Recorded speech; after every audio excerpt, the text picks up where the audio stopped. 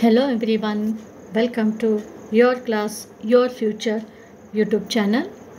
Let's discuss 3rd standard poem number 3, The Looking Glass exercises.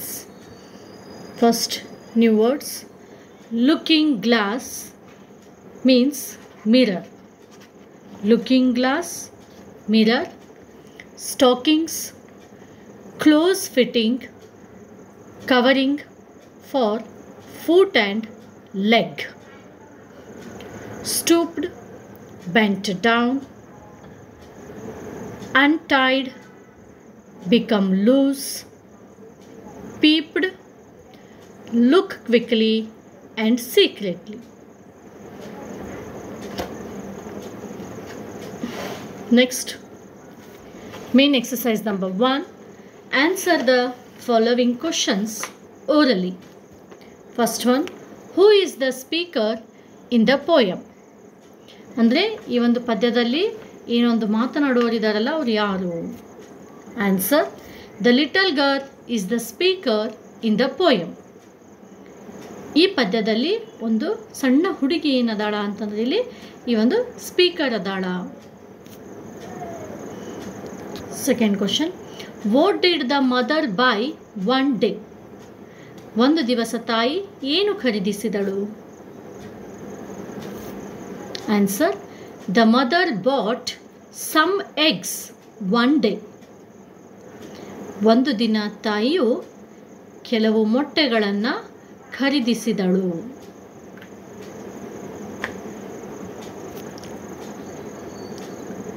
Third question, what was the color of the speaker's dress? ಇಲ್ಲಿ ಮಾತನಾಡುತ್ತಿರುವಂತಹ ಒಂದು ಸ್ಪೀಕರ್ನ ಬಟ್ಟೆಯ ಬಣ್ಣ ಯಾವುದು?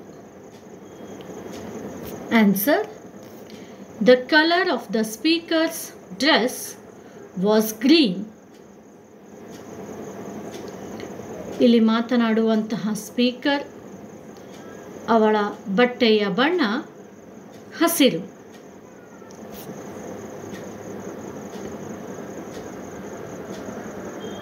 Question number 4, who did the girl C? ಹುಡುಗಿ ಯಾರನ್ನು ನೋಡಿದಳು? Answer, the girl saw a little green girl. The girl saw a little green girl. ಹುಡುಗಿಯು ಒಂದು ಚಿಕ್ಕ ಹಸಿರು ಬಟ್ಟೆ ಹಾಕೊಂಡಂತಹ ಒಂದು ಹುಡುಗಿಯನ್ನ ನೋಡಿದ್ಲು. ಹಸಿರು ಬಣ್ಣ ಧರಿಸಿರುವಂತಹ ಹುಡುಗಿಯನ್ನು ನೋಡಿದಳು. Next question number 5, what words are these? ಈ ಶಬ್ದಗಳು ಏನು? ಉಲ್ಟಾ ಕೊಟ್ಟಿದ್ದೇವಲ್ಲಿ ನಾವು ಕರೆಕ್ಟಾಗಿ ಮಾಡಬೇಕು. Answer, tie, shoe, shop, green, girl. ಓಕೆನಾ? ಏನದವ್ರು ಯಾವ words? Tie, shoe, shop, green ಮತ್ತು ಗರ್ಲ್. ನೆಕ್ಸ್ಟ್,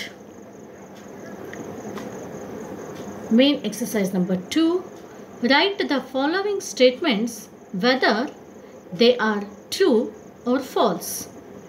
ಇಲ್ಲಿ ಕೊಟ್ಟಿರುವಂತಹ ಒಂದು ವಾಕ್ಯಗಳು ಸರಿ ಅಥವಾ ತಪ್ಪು ಎನ್ನುವುದನ್ನು ಗುರುತಿಸಿ ಬರಿಬೇಕು. First one, the mother goes to the shop every week.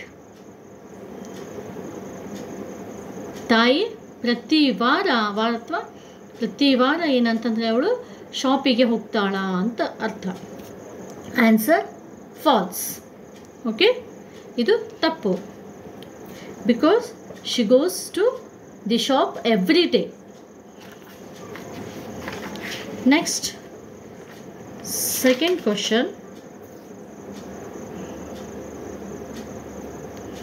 The girl seize many things when she goes out with her mother. ಹಿಂದೆ ಹುಡುಗಿ ತನ್ನ ತಾಯಿ ಜೊತೆಗೆ ಹೊರಗೆ ಹೋದಾಗ ಸಾಕಷ್ಟು ವಸ್ತುಗಳನ್ನು ನೋಡುತ್ತಾಳೆ. S, it's true. ಇದು ಸರಿಯಾದಂತಹ ಒಂದು ಹೇಳಿಕೆ. Third one, the girl was with her mother when she bot eggs.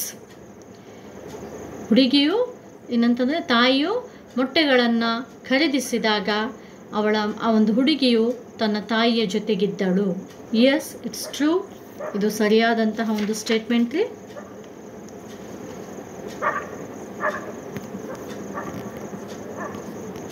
Fourth one, the girl was in a purple dress. ಹುಡುಗಿಯು ನೇರಳೆ ಬಣ್ಣದ ಒಂದು ಡ್ರೆಸ್ಸನ್ನು ಹಾಕಿಕೊಂಡಿದ್ಲು ಅಥವಾ ಆ ಒಂದು ನೇರಳೆ ಬಣ್ಣದ ಬಟ್ಟೆಯಲ್ಲಿದ್ದಳು. ಇಟ್ಸ್ ಅ ಫಾಲ್ಸ್, ತಪ್ಪು. Fifth one, there were 2 girls standing outside the shop. ಅಂದರೆ ಆ ಒಂದು ಶಾಪಿನ ಹೊರಗಡೆ 2 ಹುಡುಗಿಯರು ನಿಂತಿದ್ದರು.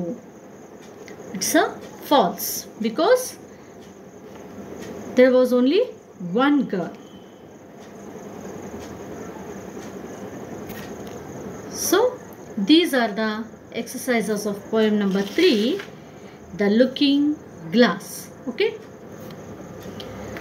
so please comment, like and share this video, and thanks for watching this video till the end, and subscribe my channel Your Class Your Future to watch my upcoming videos. Thank you.